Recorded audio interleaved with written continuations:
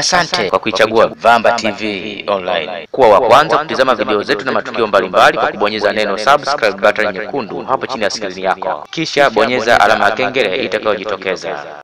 Naomba kwa heshima kubwa na unyenyekevu kwanza kumshukuru Mwenyezi Mungu, muumba wa mbingu na nchi, kwa kutujalia kuona siku ya kipekee ya historia katika wilaya hii ya Chato, mkoa wa Geita na taifa letu la Tanzania, katika kuhakikisha maisha ya Mtanzania, mtu huyu kiumbe wa Mungu, yanazidi kuimarika na kuwa bora. Mheshimiwa mgeni rasmi, kuna historia huwa haifutiki. Kuna maeneo ambayo utake usitake huwezi kufuta historia.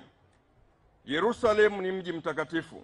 Ni sehemu ambayo Wakristo wote wanaendelea kuikumbuka karne na karne, kwa sababu pale alitokea mtu aliitwa ni Masia, alikuja kuwakomboa watu na shida na dhiki.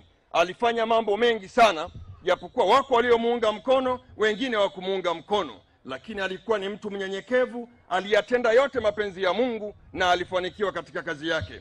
Na ndiyo maana miaka mpaka miaka ule mji unaendelea kusimama mpaka leo hii.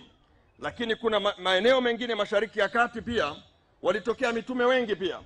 Lakini pia eneo la Maka ni eneo ambalo lina historia pia ya kiimani, kwa sababu alitokea mtu aliyetumwa ambaye alikuwa ni mtu wa watu.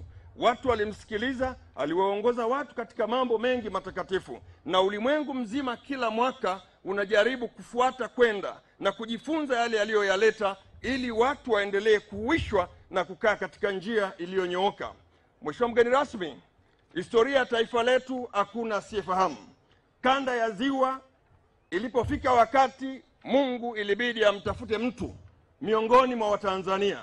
Kanda ya Ziwa Victoria katika mkoa wa Mara alitokea baba wa taifa hili la Tanzania, Julius Kambarage Nyerere. Mungu aliweka ndoto yake huyu kiongozi mkuu kuja kulikomboa taifa hili dhidi ya unyonyaji, ukabaila, kila aina ya ukandamizaji ulioletwa na mataifa ya kigeni.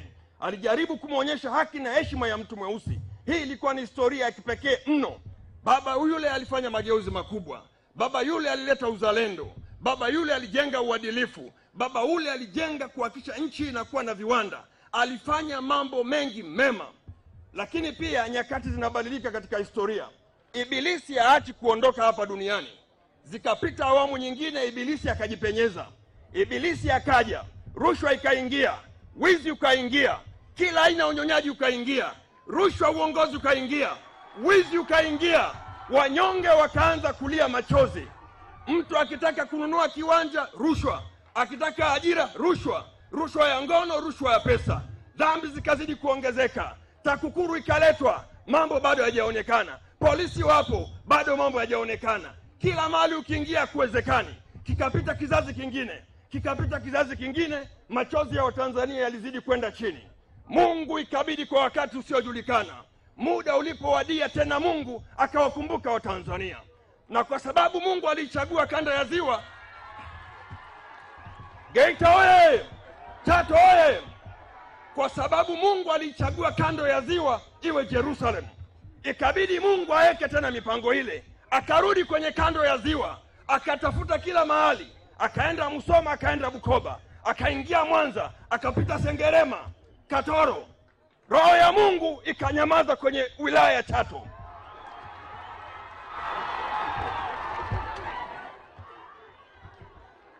Ikaanza kupita nyumba mpaka nyumba. Akazaliwa kijana mwanamme kwenye familia ya kimaskini ya wachungaji wa ng'ombe.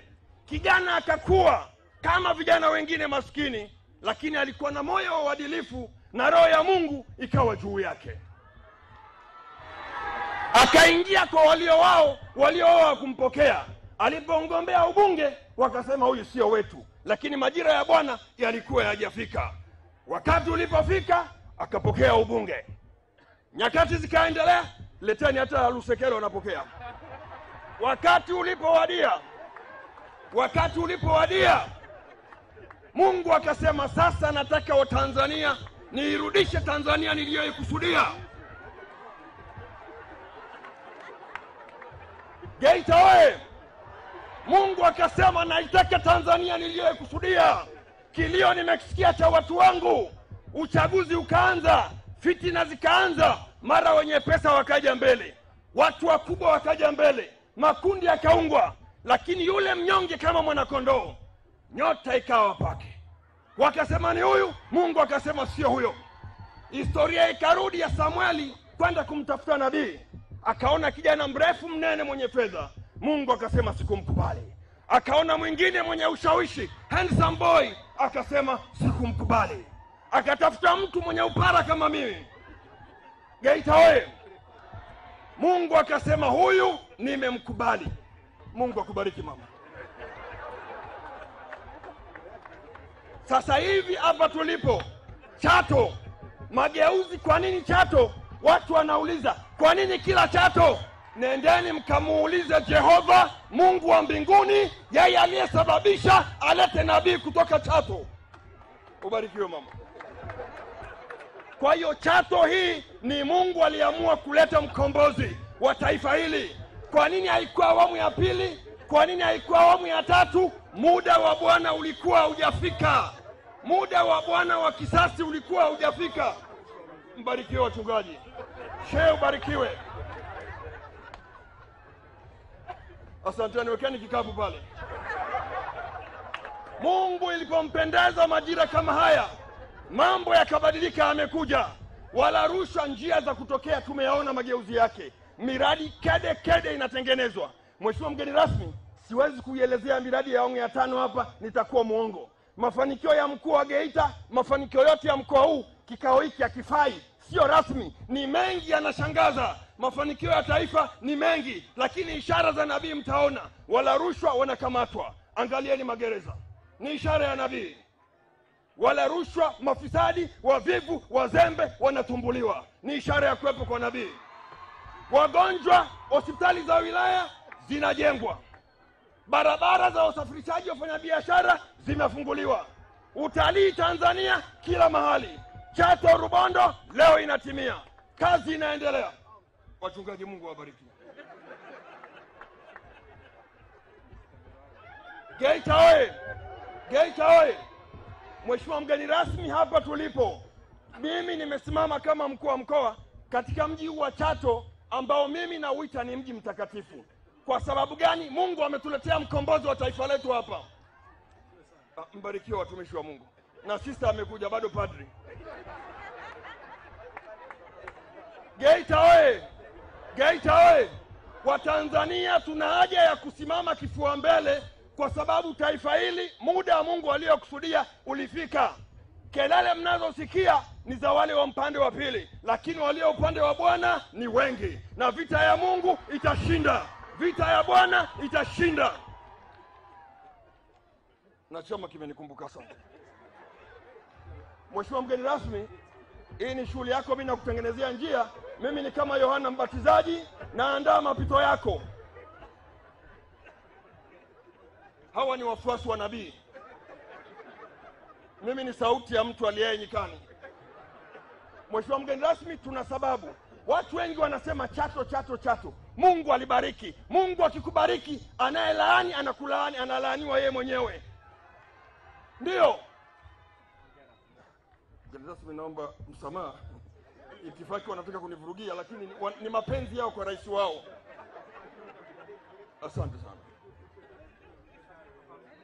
Asante sana.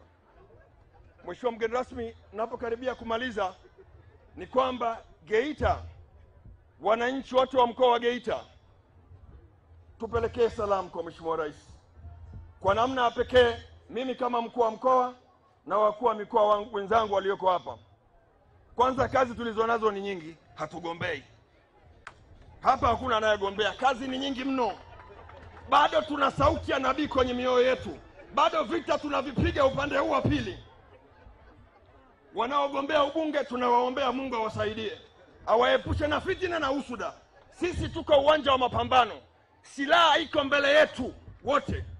Nakushukuru sana Brigadier General Gaguti, wewe unatupa mikakati ya kivita.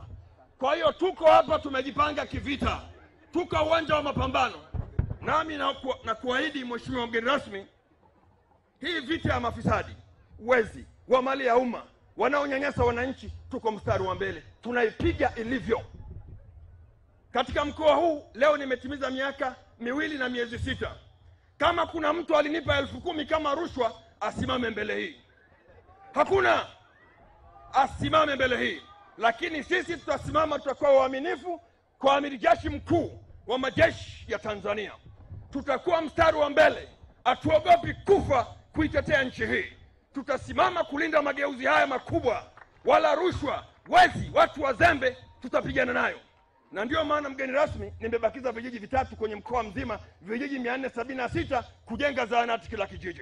Vijiji vyote maboma yameanza kujengwa. Vijiji zaidi ya 200 wako usawa wa lenta. Vijiji vitatu nitakwenda kukagua. Kama kuna laana nitapiga dua. Hili tuhakikishe mkoa wote tunamaliza mambo ya msingi. Hatuwezi tukasubiri serikali kuu ijenge zahanati kwenye kijiji, wakati kijiji kina viongozi wa vitongoji, kina viongozi wengi sana. Hatukubali sisi kuwa wazembe. Tuko tayari na tuko timamu. Mheshimiwa mgeni rasmi, nimesema nilikuwa nachomekea tu mgeni rasmi kwa sababu watu hawa wote naomba peleka salamu. Wana Geita tunahitaji kumpa Mheshimiwa Rais kura nyingi sana za ndio. Kura nyingi sana za ndio zitoke mkoa wa Geita. Ndio Mungu aliyoupendelea. Mgeni rasmi, hii ni heshima, hata mimi nimebahatika kuwa shemasi kwenye mji wa Vatican, sio kazi dogo. Na mimi ni mshika funguo wa mkoa wa Geita. Nitalinda nyumba hii, hekalu hili takatifu la Mungu, mchana na usiku, kwa sababu najua nabii yuko katikati yetu. Mtu ambaye Mungu amemleta yuko katikati yetu. Na nyumba ya Mungu hii ni takatifu, sio pango la wezi na wanyang'anyi. Nami nitaendelea nikishika tasbihi yangu, nikizunguka kuhakikisha eneo hili linakuwa salama. Ni hayo tu Mheshimiwa mgeni rasmi, nilisema niongee haya. Mimi sio mtaalamu wa mambo ya utalii, wamezungumza hawa mengi. Mimi nimeongelea habari ya historia hii, habari ya mageuzi haya, habari ya uchaguzi unaokuja, kwamba Geita tutamuunga mkono Dr. John Pombe Joseph Magufuli aendelee kuwa rais wa Jamhuri ya Muungano wa Tanzania. Na dua yetu hii kwenye awamu inayokuja, azalishe wazalendo wengi sana mpaka dhambi itakapotoweka na haki itakaposimama. Asante kwa kuichagua Vamba TV Online kuwa wa kwanza kutizama video zetu na matukio mbalimbali kwa kubonyeza neno subscribe button nyekundu hapo chini ya skrini yako, kisha bonyeza alama ya kengele itakayojitokeza. Asante kwa kuichagua Vamba TV Online kuwa wa kwanza kutizama video zetu na matukio mbalimbali kwa kubonyeza neno subscribe button nyekundu hapo chini ya skrini yako, kisha bonyeza alama ya kengele itakayojitokeza.